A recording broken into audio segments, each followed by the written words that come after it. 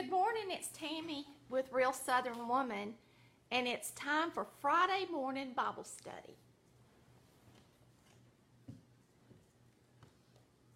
I'm grabbing my Bible because I've been reading it off the computer. We're in Genesis still. I'm just following along in the storyline that we've been following, and in Genesis chapter 33 is where we're going to be this morning. And in Genesis 33, Jacob and Esau meet back up, and they had been separated years before that because of Jacob stealing Esau's birthright. So this morning we're going to talk about them meeting up again, and it says, we're going to start reading in Genesis chapter 3, and it says, "And Jacob lifted up his eyes." I hope y'all can hear me. Let me put in my little speaker before we start reading. I'm putting in my little speaker, y'all.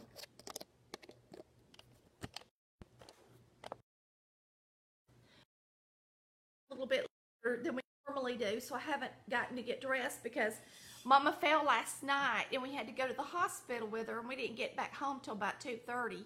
But she's fine, but she got a hematoma right here on her little head, and she got a scratch on her arm.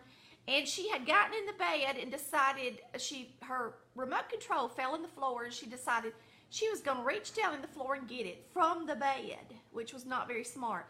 So she fell on her head. Anyway, she's fine. They did a CAT scan and all that. She was in the best mood, and we just giggled and cut up the whole time we were there, while Chris was a good man, and he sat there quietly and played a puzzle on his little iPad. So anyway, let's start talking about Genesis this morning. Genesis chapter 33, it says, "Jacob lifted up his eyes, and he looked, and behold, Esau came, and with him 400 men.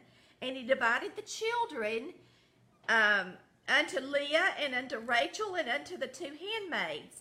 He put the handmaids and their children foremost, and Leah and her children," Amy's in there making coffee, it's loud, "and Leah and her children after, and Rachel and Joseph hindermost." So he actually put his kids in the order of who was the closest to him, which in a way to me seems, I mean, he had to do it. He had to put them in some kind of order because they're traveling on foot. But in a way it makes you feel, he is a good godly man, but it makes you feel like he has favorites and that it's not right. But then again, you know, it is what it is. It is what it is. So he loved Rachel more than Leah, and so that's who he left in the background, just in case his brother was mean, you know, and attacked them.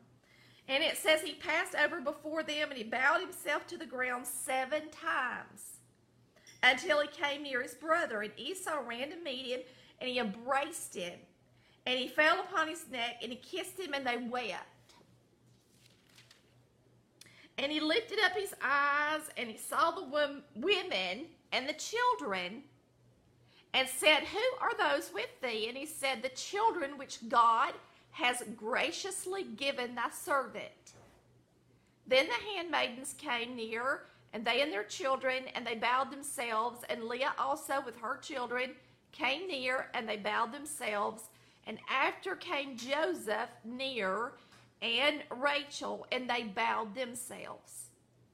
And Esau said, and he said, "What meanest thou by all of this drove which I meet?" And he said, "These are to find grace in thy sight, my Lord." And Esau said, "I have enough, my brother. Keep thou what thou hast unto thyself." So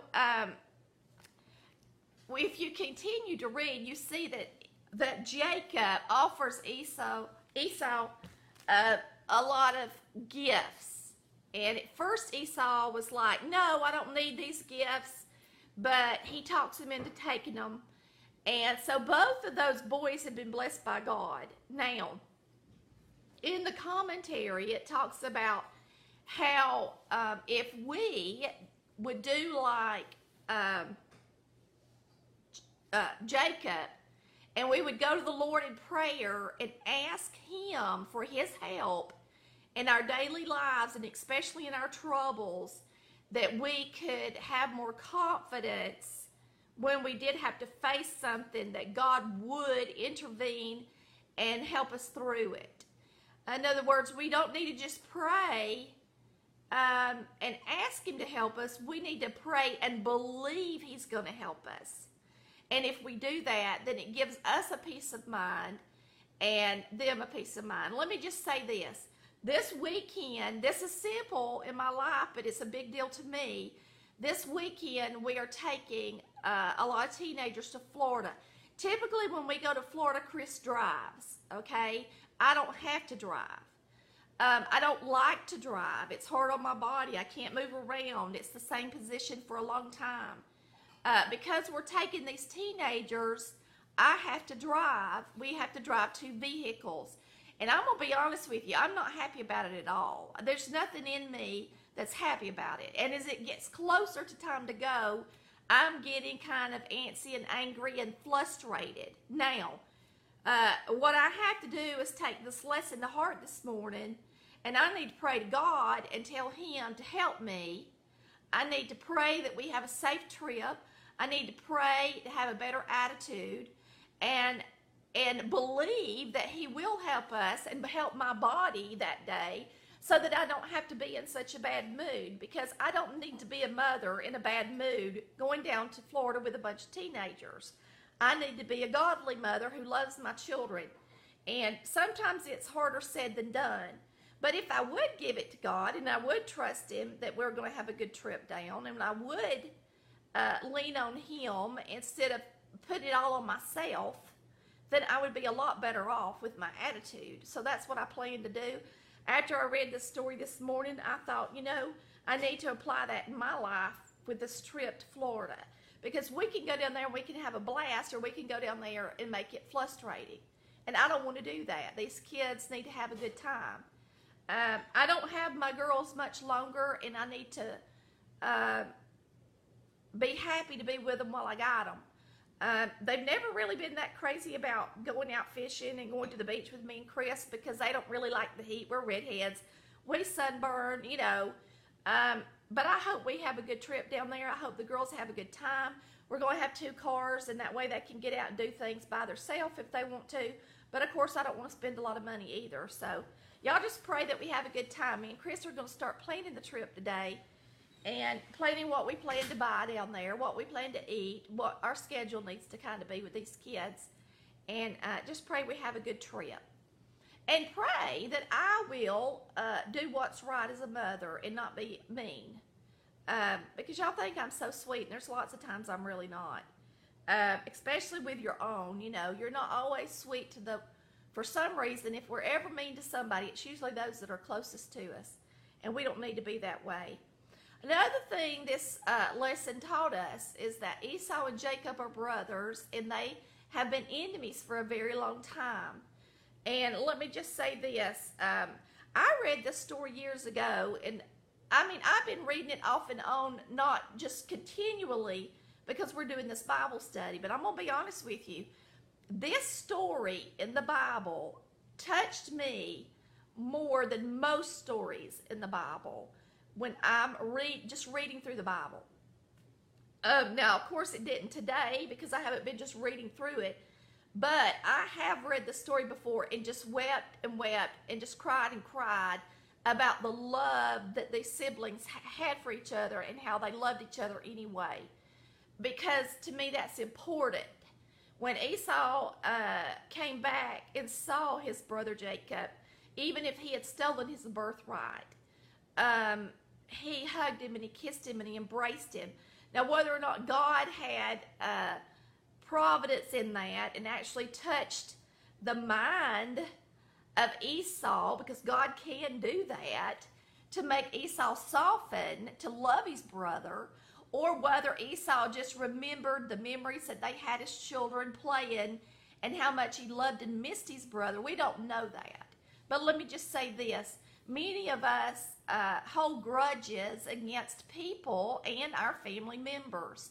And we need to let those go and love each other the way God would have us love each other, because he loves us enough to forgive us for who we are and what we've done, we should also do the same for other people.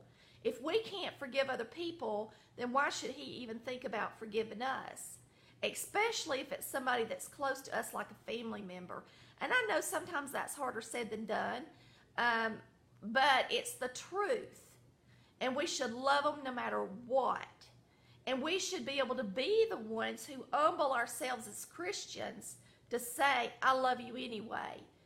And if you can't do that, then you need to do a checkup, okay, on your heart. Because if you've got the heart of Jesus Christ, then you can do that. And you really can do that. And if you feel like you can't, you need to pray about it and ask God to touch your heart, because he can do that too. So that's what we're going to pretty much sum up with this Bible study. It's going to be short today. May we be like Esau and Jacob. May we love each other no matter what, even if we have been enemies and stabbed each other in the back. Because Jacob did do his brother that way, but God did punish Jacob and made him live through kind of what he did to Esau, because he made him work 7 years for Rachel, and then her father trick him and give him Leah, and then he had to work 7 more years, and then he wound up working an additional 7 years. So in reality, God did punish Jacob for what he did to Esau. Even if it was God's providence, even if it was God's will for Jacob to be the one that the lineage came from, it still, he still made him see what he had done wrong. And God will do that with us as well. So let's try not to have God punish us, and let's try to be good Christians. I hope y'all have a wonderful Friday. I hope y'all have a great weekend. I really wish the weather would be nice while we're down there, and I pray that we catch some fish. We will be coming on live a little bit while we're down there, and I hope we get to see y'all some. So just thanks for tuning in. Thanks for being a part of Real Southern Woman, where real Southern women do love God and aren't ashamed to say that I love Jesus Christ, my Savior, okay? Let's say our prayers, okay? Dear Heavenly Father, we just thank you for today. We thank you for Friday. We thank you for your word, your examples. We thank you for loving us as your children, no matter what we say or do, for loving us. I thank you for giving us a forgiving heart when we want one. We can always forgive others if we choose to, and especially if we ask you to help us. I pray that you help me be a tender-hearted mother and wife, and not full of abrasion while I'm down there with these children. And I pray that we all have a wonderful time, and that we can be good examples for these kids. We just thank you so much for blessing our family and allowing us to have a place down there that we can go to. And we thank you for Real Southern Woman and the people that we have come to know as our friends. May you bless each and every one of these women who take the time out of their day to listen to the Word of God and are just not interested in worldly entertainment.